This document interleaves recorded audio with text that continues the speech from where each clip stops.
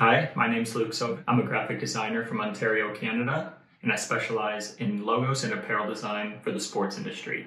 My style is a mix of modern and classic with a focus on clean typography and bold marks. I use Affinity Designer for a lot of my designs.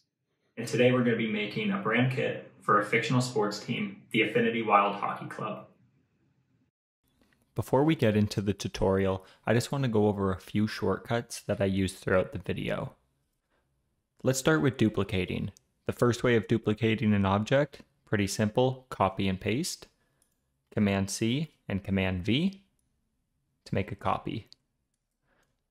The second way of duplicating would be a click and drag using Shift and Command and clicking and dragging, or Shift and Alt and dragging. Both work. Next thing is to move objects forward and backwards.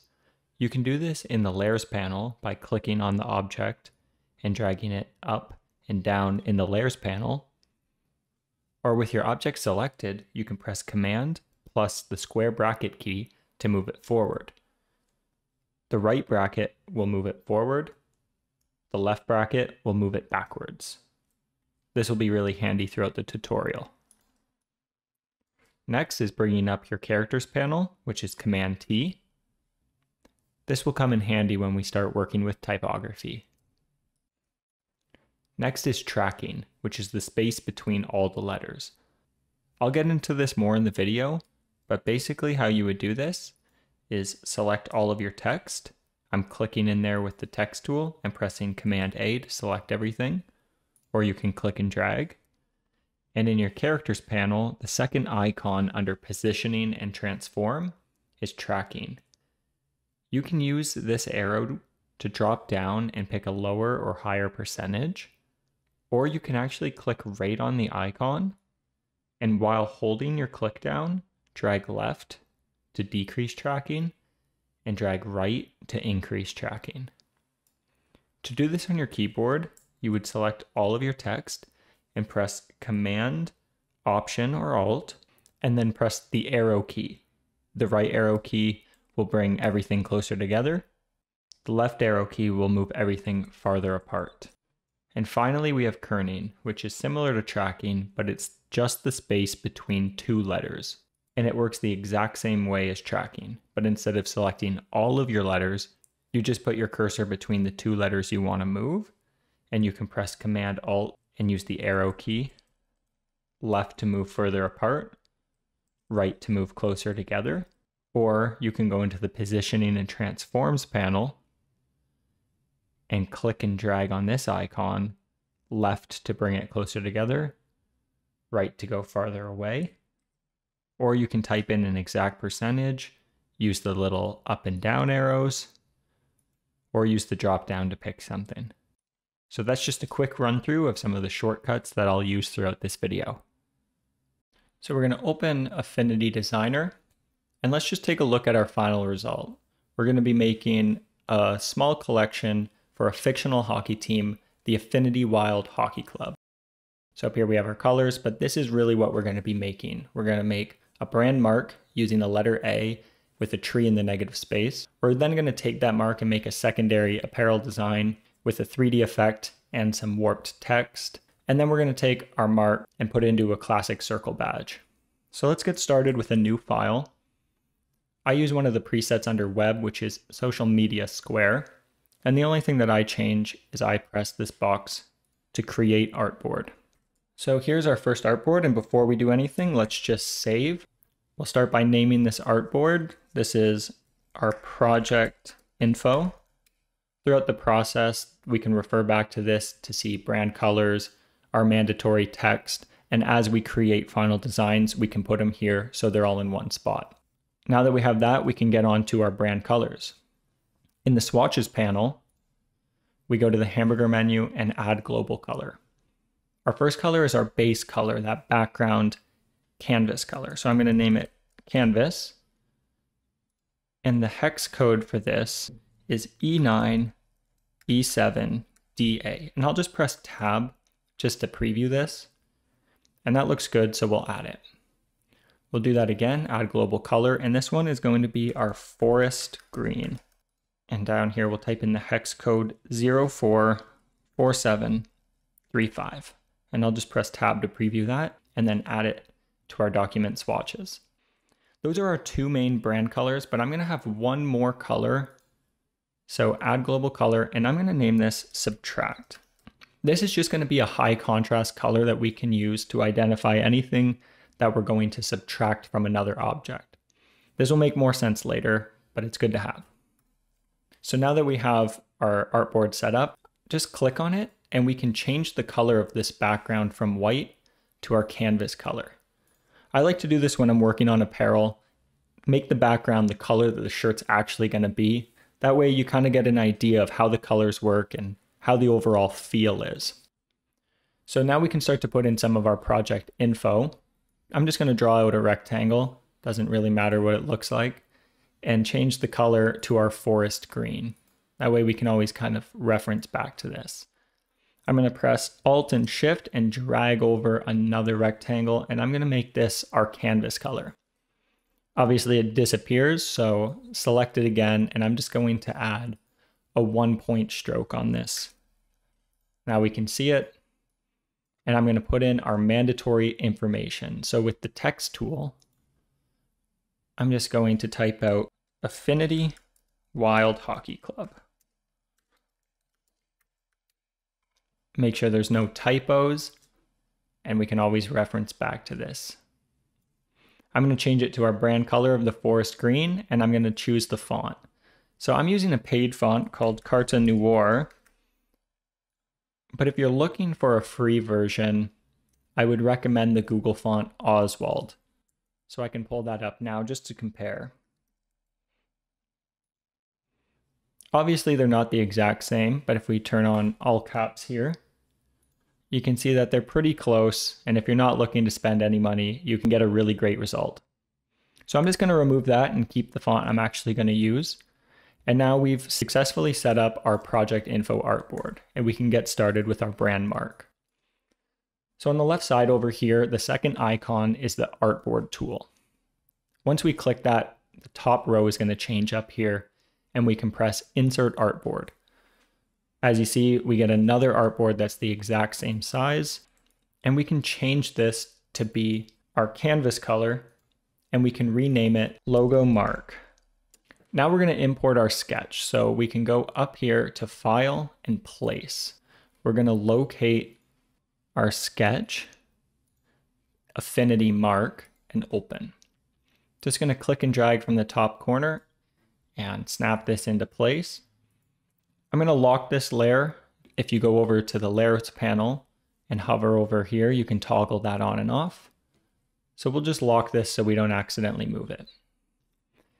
Now, some people would think that you would build out this letter by finding an existing font and modifying it, which would work, but this is actually made out of some pretty basic shapes, just some triangles, some rectangles, and that's it. So we're just going to make this thing from scratch.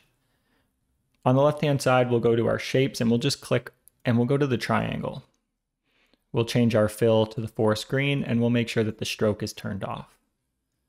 And we'll just draw out a triangle holding down the Command key. That will allow us to transform from the middle. We don't have to line it up perfect, but we'll just get it in the right spot. And with the Move tool up here, we can click Align Center and just center it to our artboard. I'm going to move this behind the drawing so we can see what we're working with. And you can do that by going over to the Layers panel and clicking and dragging below. Or you can use the Command square bracket keys to move them forward or backwards. So now we have our triangle behind and it's not quite lined up. So I'm just going to drag it up a little bit and holding down Command, I'm going to drag it out a little bit and that's looking pretty good. I'm going to make a copy of this just so we have this for later to make the tree shape, just to make sure that these angles are the exact same and we don't get an awkward looking A. So this point is obviously going too far and there's a couple ways we could get rid of this, but I think the easiest is to use the corner tool. And we'll grab this top node and we'll just pull down. By default, this is just rounded. But with the corner tool selected, we can go up here and we can click on different options. So I'm going to click the straight option. And now we can move this to be in the spot we want. Next, we're just going to draw some rectangles to make the slabs on these bottom pieces here. So I'm just going to roughly draw that out and then move it into position. And now I'm going to make another copy on the other side. And then I'm going to make a third copy, and I'm just going to press align center, and then holding down Command, dragging out, we can make that top slab. So what we're going to do next is we're going to make the tree shape.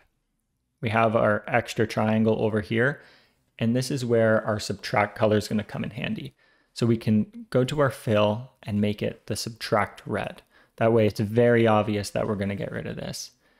Just holding down Shift, we can drag this into place, make it the right size, make sure it's aligned to the center, and then holding down Alt and Shift, we can make a duplicate of this. And then to finish off the tree, we just need a small rectangle down here for the trunk.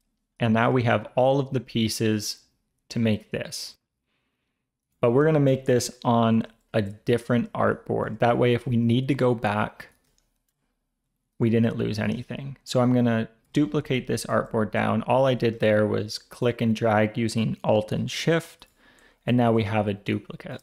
On this artboard, I'm just going to go into the layers and toggle down, and I'm going to delete our sketch. We don't need this anymore. We have everything built out. So I'm going to select everything on this artboard. And over on the left-hand side, there's the Shape Builder tool, or you can just press the letter S on your keyboard. We're going to start by subtracting. So everything that's red, we're going to draw.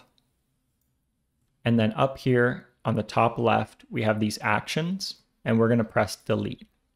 And now we're left with just the A with the tree shape punched out.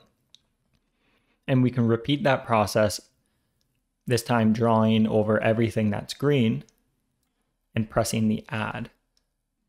Okay, so that's it for our mark. So we can just copy this and paste it onto our project info. So we know that this is the final result.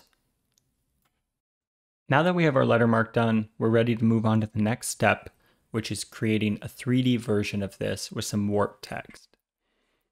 So with our artboard tool selected, we're just going to insert a new artboard. We'll rename this to 3D Mark, and we'll change the fill color of this artboard to our canvas color. We'll start off by selecting our final logo mark from this artboard and pasting it onto this one.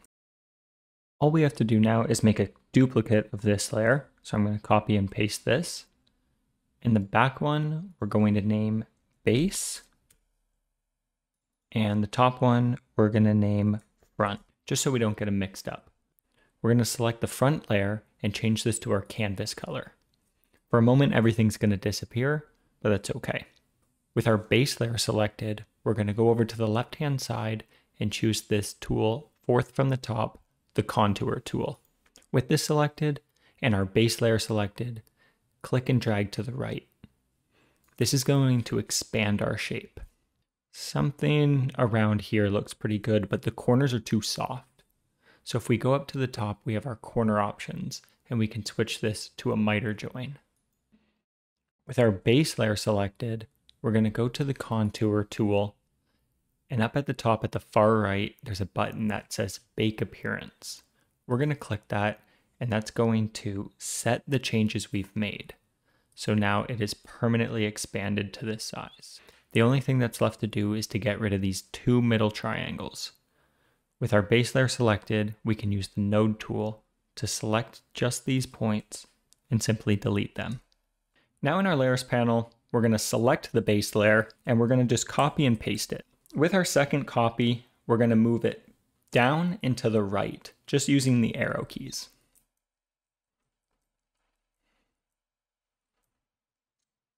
There's no exact point for this, but something like this looks good. What we're going to do now is connect these corners, because we can see how this is going to become a 3D shape. but right now it's clearly not there. So in our layers panel, we'll select both of these shapes. Now we're going to use the pen tool to fill in these areas.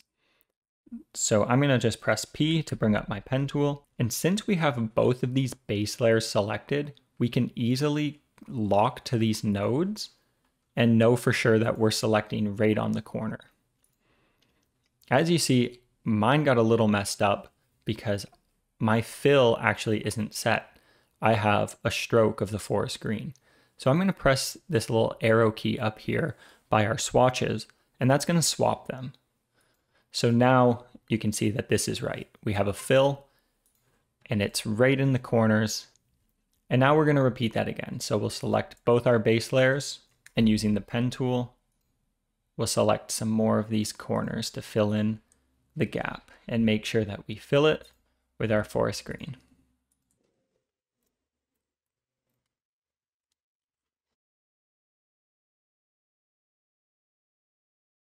Once we connect all the corners, you can see that we now have a 3D shape. But if I go up here into the top bar and I click the wireframe view, you can see that this is made up of a whole bunch of random triangles holding it together. And this isn't really great for our final artwork. So I'm going to toggle that off. And again, we're going to duplicate this artboard just in case we ever want to go back and make adjustments.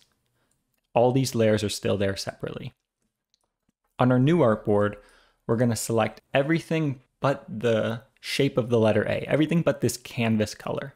I'm going to do this by going into the layers panel over here, selecting the top green shape, and then going to the bottom, holding down Shift, and clicking on the last layer. Now that we have all of this selected, there's a couple ways that we could merge this together.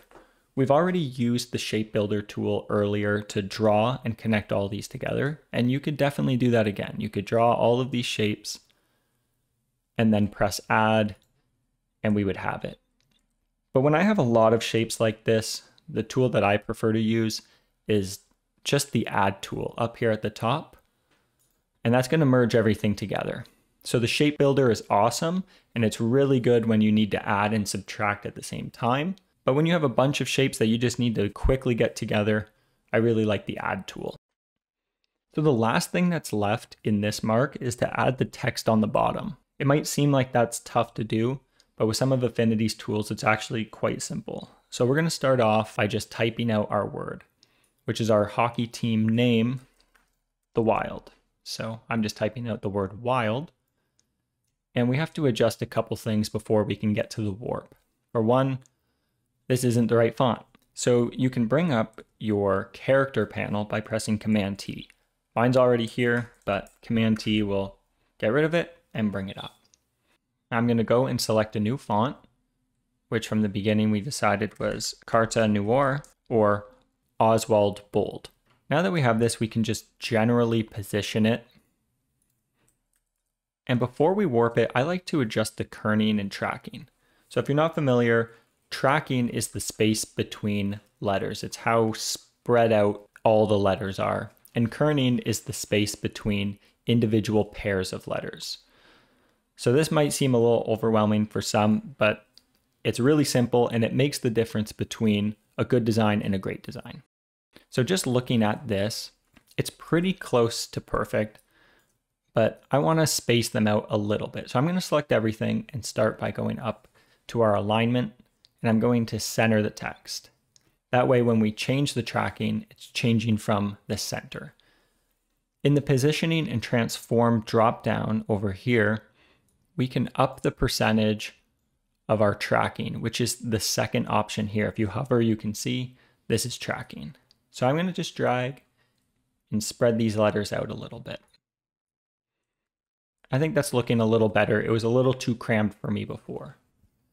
And if we want to really nitpick, we can do a little kerning by putting the cursor between two letters and this top icon over here. This is kerning. And if we drag that, you'll see it just changes the space between two letters. For this 3D design, it's really not that crucial. I think it's going to look pretty good. It's only one word. But later on when we're making a badge, it's going to help to have a little bit of understanding of these two tools. Now we're ready to warp it.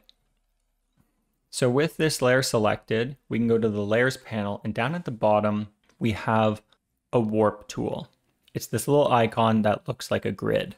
If you click on that, we get a whole drop down. We're going to use perspective. And when you click that, nothing changes right away, but we get these 4 corners that we can move with our node tool.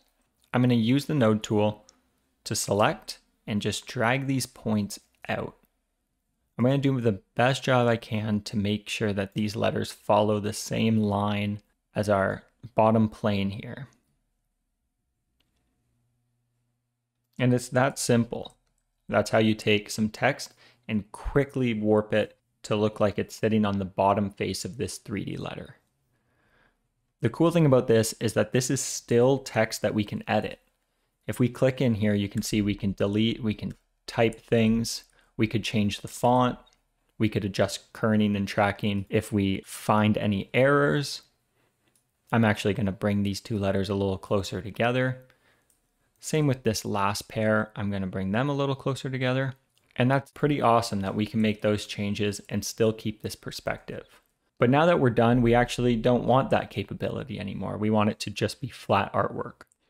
So again, we're just going to duplicate this artboard down. This will be our final. So all we have to do now is convert this to curves. So when you have the wild layer selected, up at the top, you can press convert to curves. If for some reason you don't see that, you can get to this by going to layer, and down here, convert to curves. So if we look at our wireframe view, you can see that this is very clean artwork. If we scroll up, you can see that this is still a working file, which is good if we have to go back and make a change, and this is better for our final artwork. So I'm going to turn that off. I'm going to select everything here and group it with Command G, and I'm going to copy and paste it onto our project info board. So now we have our 2 letter marks and we're ready to move on to our badge design. To start off our badge design, we're just going to create a new artboard. So go to our artboard tool and press Insert Artboard. We're going to name this one Badge and change our fill color to Canvas. Now we just have to insert our badge sketch, and then we'll work on building the structure and adding typography. So go to File, Place, and insert the badge sketch and drop it into place. Just like last time, we're going to go into the Layers panel, find the lock icon, and lock this layer so we don't accidentally move it. I'm going to work underneath of this layer so we can see what we're doing.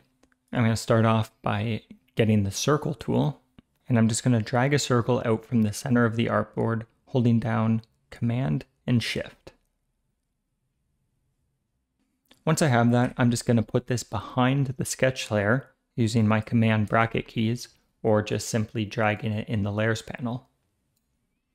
I'm going to change the stroke on this to be the forest green. In our stroke panel up here, we have some options. Right now it's set to 5 point. I'm going to make that something around 7 point. The butt cap, that's good. The miter join, doesn't matter because we're using a circle. And for the alignment, I'm going to use the first icon, which is align center. This doesn't matter too much. You could align to the inside or the outside, and it would pretty much look the same. But for this, I'm just going to stick to align center. Now I'm going to make a copy of this. And by holding down Command and Shift, I'm going to drag this down to be our center circle. For this, I'm going to remove the stroke by pressing this button up here. And I'm going to change the fill to our forest green. As you see, we're going to be putting our letter mark right in the center, so we can go back to our project info board, grab this, and just drop it in here. With the mark selected, you can just use these alignment tools up at the top to align it in the center both horizontally and vertically. We'll change our mark to the canvas color, and holding down Command and Shift will scale this down into place. All that's left for this step is to build the banner. It might look complicated, but with Affinity's donut tool, this is actually really simple. In the shapes dropdown, we have a tool called Donut Tool. We're going to select that, and from the center of our artboard, holding Command and Shift, we're going to drag out a donut. First, I'm going to move this behind our sketch layer so we can see where we have to align it. And I'm going to change the fill from canvas to forest green. So right now it kind of looks like we just made a circle. But if we select this object and click on the donut tool, we have some more options. This little red dot in the bottom left corner will let us change the radius of the hole. So just drag that until it's aligned with our sketch.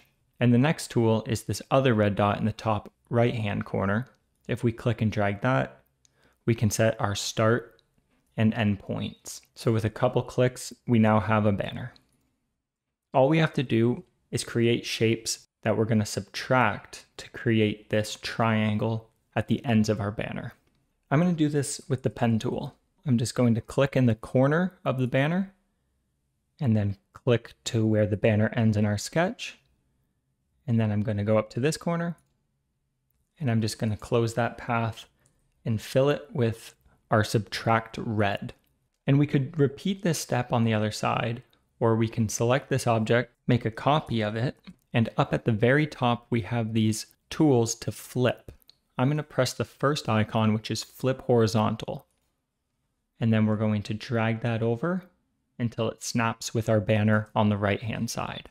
Now we have everything ready to start subtracting and building our badge. Let's duplicate this artboard just in case we ever have to go back and make changes. Now on our new artboard, we can remove this sketch and we'll start by subtracting these shapes. So just select all three of them by holding down Shift and clicking.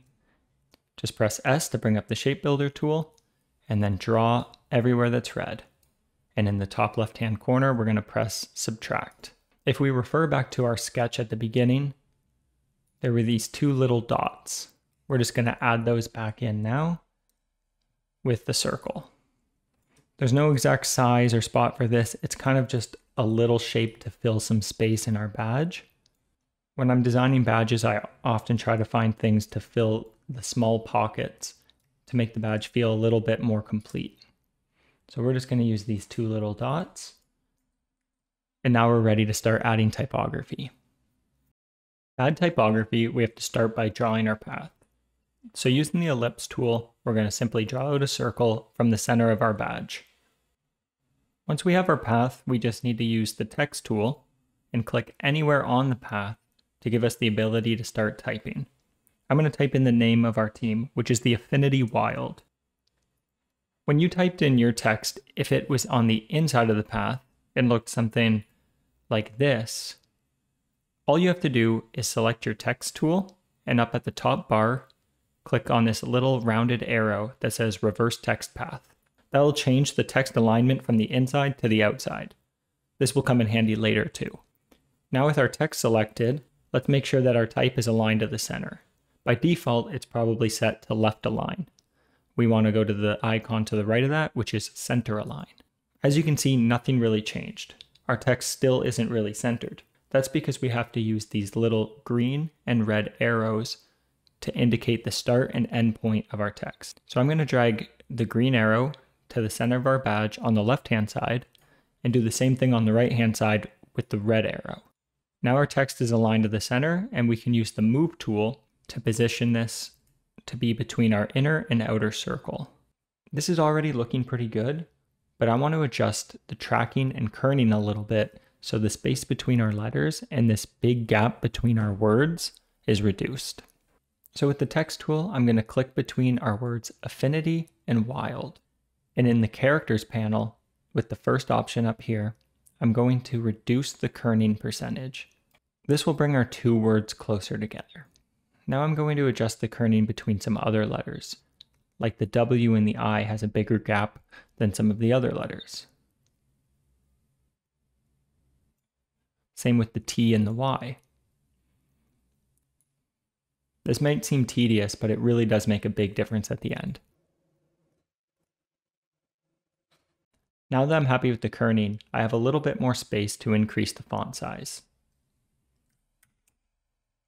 That's looking pretty good to me. Now we're ready to start doing the typography on the bottom half of our badge. All we have to do is repeat the steps from the top half. We'll start by drawing out an ellipse from the middle of our badge.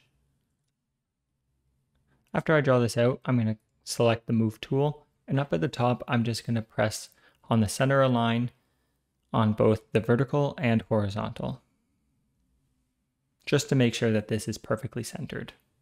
Just like last time, I'm going to click on the text tool and then click anywhere on our path to start typing. This time we're going to type out Hockey Club. As you can see, our text is on the outside of our path, but just like last time, with our type tool selected, we can go up to the top and we can press reverse text path. Now our text is aligned to the inside. We're going to switch the fill color of this from our forest green to our canvas color. And with our text tool, we're going to move the green and red arrows again, aligning them to the center on both the left and the right hand side. Once that's aligned to the center, I'm going to use the Move tool, pressing Command and Shift, just to position our words in the center of our banner. I like to make sure that the space at the bottom and at the top is equal. This is pretty close to done, but as you see, these letters are way too crowded together. I'm going to fix this by selecting everything and increasing the tracking. So as we increase the tracking, you can see this is starting to look better. There's still some issues that we can fix with kerning. We can bring the words hockey and club closer together by putting our cursor there and decreasing the kerning. We can also reduce the font size for this text in the banner by just a couple of points. I'm going to adjust the kerning between some of these letters. The Y and the E were a little too close together. The K and the E needed to be a little closer together. The O and the C can be closer together. The L and the U need to be closer together because of the pocket that the L creates. And the U and the B are getting a little bit too close to each other. So you can just go through and letter by letter make these small adjustments, and it'll make a big difference in the final result. I'm just going to make sure that this is centered. And I'm pretty happy with that typography. I just want to make one minor adjustment to our lettermark. Although we centered it perfectly to the design, optically it looks like it's sitting a little low because of the shape of the A. So I'm just going to move this up slightly with the up arrow on my keyboard. Even though it was technically centered, it just fell off. These little adjustments will make a big difference. Now we're ready to duplicate this artboard and convert everything to curves. We'll start with our typography. In our layers panel, I'm going to select both these text layers, and up at the top, I'm going to press Convert to Curves. So now this is no longer text that we can edit, it's flattened artwork, which is perfect for us. We can always go back to our previous artboard and make adjustments if we need to later on. The only thing that's left is to expand the stroke. So with our bottom circle selected, we'll go up to Layer, and down near the bottom, Expand Stroke. If we turn on our wireframe view, you can see that we now have clean artwork for our final result. And if we scroll up, we still have all of our text and our strokes that we can edit if we need to go back. I'm going to group all of this together and add it to our project info board. And just like that, we've created an entire set for our fictional hockey team. And we still have all of our working layers that we can go back and make changes to if we need to. The last thing that's left is to create a new document for our final artwork. I'm going to create a new document for our final artwork. Just like at the beginning, I'm going to choose Social Media Square, and I'm going to turn on Create Artboard. I'm going to press Command S to save this document and name it Affinity Wild Final. Let's start by going to our dev file and grabbing our final artwork. Just pressing and holding Shift, I'm going to select our lettermark, our 3D design, and our badge design, and copy and paste them into our final working file. I'm going to move these off the artboard. I'm going to name this first artboard Affinity Wild Lettermark. In this stage, it's important to name our artboards because when we export, it will take the name of our artboard. I'm going to move our lettermark onto this, and scale it up using Shift and Command. Using the Artboard tool, I'm going to insert a new artboard and name this one Affinity Wild 3D. I'm going to move our 3D mark onto this board and scale it up. I'm going to make another artboard and name this one Affinity Wild Badge and move our badge design onto this one. Now that we have an artboard for each of our designs and it's properly named, we're ready to export. For this, we're going to move from the designer persona to the export persona. In the top left-hand corner, you can see the Affinity Designer logo. This is the designer persona. To the right of this, we have the pixel persona, and to the right of that, we have the export persona. We're going to click on this icon. Now the UI has changed and is showing us a lot more export options. By default, we have the slices panel on the right-hand side, and you can see all three of our designs are there and properly named. If we click the arrow beside them, you can see we have our export options. By default, we just have PNG at 1x. PNGs are great to have, but we probably want something a little higher resolution. So I'm going to switch this from 1x to 3x. Although PNGs are great to have, we probably want a vector file as well. So underneath of this PNG group, there's a plus icon. If we click on that, we'll have the option to add another export option. I'm going to select a vector format like PDF.